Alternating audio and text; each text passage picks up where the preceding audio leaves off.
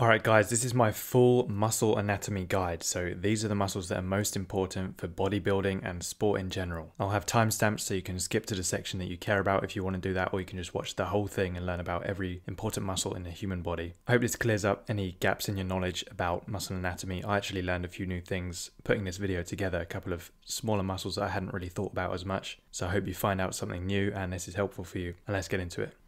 Okay, let's start with the chest. So the function of the chest is to horizontally push and to bring the arms across the front of the body. So movements like bench press, dip, and flies. And for all of these exercises, I always recommend prioritizing the exercises that will allow you to use the most weight. So that generally means big compound movements with a barbell. Like for chest, you would choose bench press over like a cable fly. But I would still recommend doing some kind of fly, like a dumbbell fly or cable fly, along with your big horizontal pushes like bench press and weighted dip. There are two heads to the chest, the sternal head and the clavicular head, and in order to hit the clavicular head you want to use an incline angle, and then to hit the sternal head you can use just a flat angle or a decline angle. So doing like incline bench, flat bench, and then either decline bench or a weighted dip. So now for the shoulder or the deltoid muscle. The deltoid has three heads. You've got the front delt, the side delt, and the rear delt. Most people have pretty good front delts already because they do a lot of bench pressing, which targets this muscle as well as the chest. So you don't need to isolate the front delt too much generally, but an overhead press is generally a good idea to get really strong front delts. And you can do front raises, but they're generally not necessary because you already have quite a lot of front delt work if you're doing bench pressing as well. Next is the side delt, which is what's going to give you like a wide V-taper appearance. And the function of this muscle is to bring the arm up to the side like in a lateral raise. And another exercise that hits this is the upright row, because your arms are at a similar angle to a lateral raise. You're kind of bringing your humerus, that upper arm, up out to the side, and it's going to allow you to use a bit more weight than you could in a lateral raise because your arms aren't fully extended. And then often neglected is the rear delt, which is also very important for the shoulder width along with the side delt. And the function of this is basically to bring the arms behind the body when they're out to the side. So like in a reverse fly or a bent over lateral raise or a face pull. And also really good for the rear delts are rows where your arms are at a 45-degree angle relative to your body. So if your elbows are tucked right in close to your side, that's going to emphasize your lats. If they're all the way out like 90 degrees away from your body, that's going to emphasize your traps and your rhomboids. And if they're about 45 degrees, that's going to hit the rear delts really well. And now the back has lots of muscles, so there are lots of different exercises you have to do to adequately hit all of these muscles. So we'll start with the back muscle that everyone knows about, which is the lats. And this is responsible for horizontal and vertical pulling motions. Things like pull-ups, lat pull-downs, and rows. Especially if you tuck your elbows close to your body, that's going to really emphasize the lats over any other back muscles. Next is the trapezius or the traps, and this muscle has fibers running in different directions. You can see some of them go up, some go across, and some go down. So in order to target those different directions of fibers, you want to change up the angle of your exercises. So to hit the upper traps, you can do shrugs, and to hit the mid and lower traps, you can do some kind of row with flared elbows. And sitting underneath the traps is the rhomboids, and these can also be hit using flared arm rows like you can see on screen. And another part of the back that not many people think about is the rotator cuff, which is really important for like shoulder health and stability. So this includes the Supraspinatus, the Infraspinatus, the teres minor, and the Subscapularis. In order to target the Supraspinatus, we can do the full can exercise, which is like a front raise, but it's in the scapular plane. So that means your arms are neither straight out in front of you or straight out to the side like in a lateral raise, but they're about 45 degrees in front of you. And you want to keep your shoulders depressed and just focus on raising those arms up in that scapular plane. And that's going to hit your supraspinatus muscle. Then to hit the infraspinatus and the teres minor, you can do lying side external rotations, and ideally with a towel or something under your arm, in between your arm and your body, to make the angle like more favorable. And you just rotate at the elbow to bring the weight up, and you're really going to feel that in this area of your upper back that you've probably not felt much before if you haven't trained the rotator cuff. And then last, the subscapularis. This is responsible for internal rotation of the shoulders. So most people already have too much internal rotation from like sitting all day and doing a lot of bench press. So we don't need to train this muscle directly because chances are it's probably pretty strong already, maybe even too strong and out of balance with the rest of the rotator cuff muscles. And another back muscle that people don't tend to think about much is the spinal erectors. So these are the two like pillars of muscle that go up the middle of your back, right up alongside your spine. And they're going to be very active in good mornings, back extensions and deadlifts, anything where you're extending the spine and kind of straightening yourself out to stay like upright. And the neck is also technically part of the back, being attached to the spine. So there are loads of muscles in the neck, but I'm going to focus on the four most important functions of the neck, which are neck flexion, controlled by these muscles on the front of the neck, notably the sternocleidomastoid, which is that big one on the side. Neck extension, controlled by these muscles on the back of the neck, notably the trapezius, which we talked about a minute ago. Lateral flexion, which is bringing your neck to the side, like tilting your head so that your ear is closer to your shoulder, controlled by these muscles on the side and the back of the neck. And then we have rotation, controlled by these muscles, notably that big one, the sternocleidomastoid on the side. So in order to grow your neck and make it stronger, you want to perform each of these functions of the neck close to failure, progressively overload like the reps, add a bit of weight over time, and you're going to get a really strong neck, which is going to protect you from injury, especially in contact sports like boxing, rugby. And a strong neck just looks much more attractive than a skinny little weak neck. And now on the front of the upper arm is the biceps brachii and the brachialis. The function of the biceps brachii is to supinate the wrist,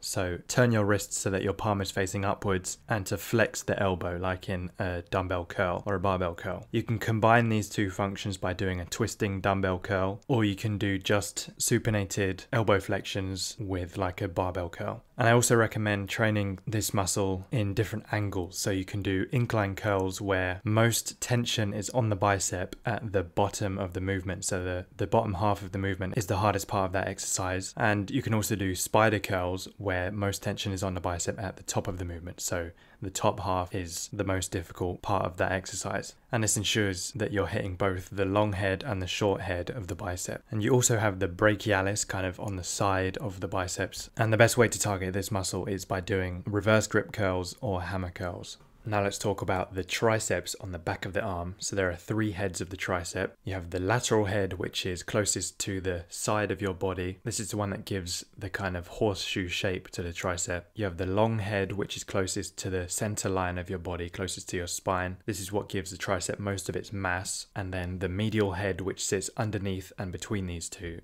And you can't really see it from the outside, but growing it will push the other two out a little bit and make your arm bigger in general. The function of the tricep is to extend the elbow mostly. So the best overall triceps builders are going to be the ones that extend the elbow under the heaviest loads. So things like close grip bench press and triceps dips, especially weighted. If you want to target the lateral head specifically, straight bar triceps push downs. If you want to target the medial head a bit more, you can do rope push downs. And to target the long head, any exercise that has your arms overhead or your tricep in a stretched position is going to be really good for the long head. So things like overhead triceps extensions or French press. So now for the muscles of the forearm. I won't go into specific muscles because there are loads of muscles in the forearm controlling your hand, wrist rotation, all that kind of stuff. Most important functions of the forearm are wrist extension, wrist flexion, and rotation of the wrist. So supination and pronation. You can target the posterior muscles of the forearm, so that's the muscles on the top, by doing wrist extension exercises and exercises where your wrist is pronated. So wrist extensions, reverse grip curls, hammer curls are all great. And then to target the anterior muscles of the forearm, so the muscles on the bottom of your forearm, you can do wrist curls. And anything that challenges your grip in general, like hanging from a bar, doing deadlifts, farmer's walks, all those exercises will grow your forearms.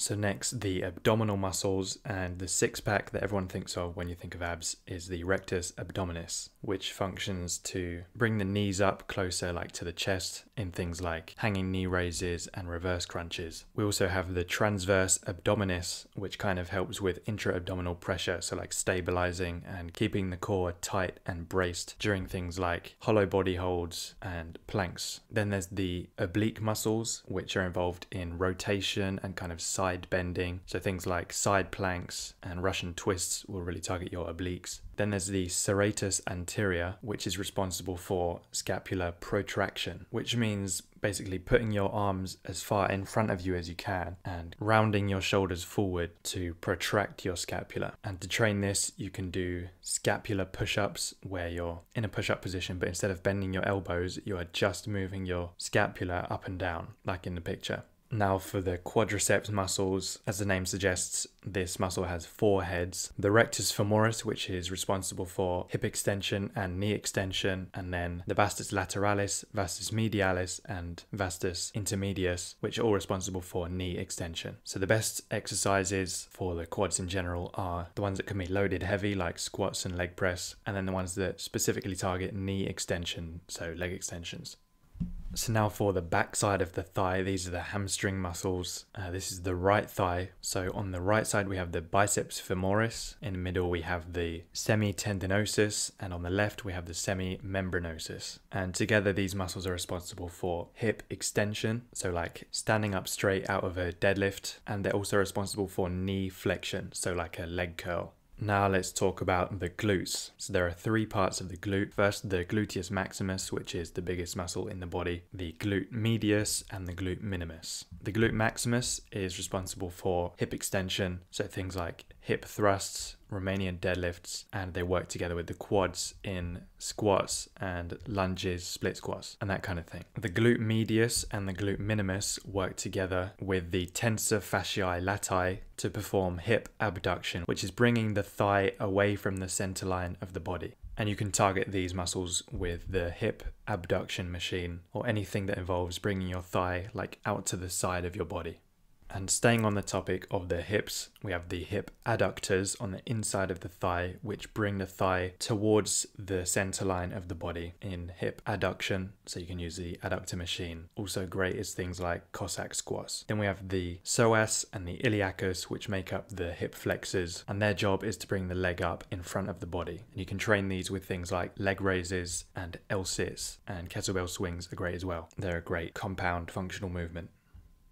Now we have the calves, whose function is plantar flexion of the foot, which is pointing your toes. There are 2 important muscles in the calves, which are the gastrocnemius and the soleus. The gastrocnemius is the more superficial muscle at the surface of the skin that you actually see, and the soleus sits underneath the gastroc, and if you build this, then it pushes the gastroc out more and makes your calf bigger. So to train the gastrocnemius, you want to do straight leg, calf press, or calf raise variations. And to hit the soleus, you want to do bent leg or seated calf raises. And often ignored, but important for knee health, ankle health, and sport performance in general, is the front of the lower leg. Most important muscle here is the tibialis anterior, which is responsible for dorsiflexion of the foot, or bringing your toes like up towards your face. And you can train this using tibialis raises. You can do them body weight like shown in this picture, or you can use a tibialis raise bar and load it with weight, and that's a bit more of an advanced version. And there are lots more muscles in the lower leg responsible for like stabilizing and controlling the feet and the ankle, but we don't really need to train them directly. They're not that important for bodybuilding. Thank you for watching, guys. I hope you found this helpful, and I will see you in the next video.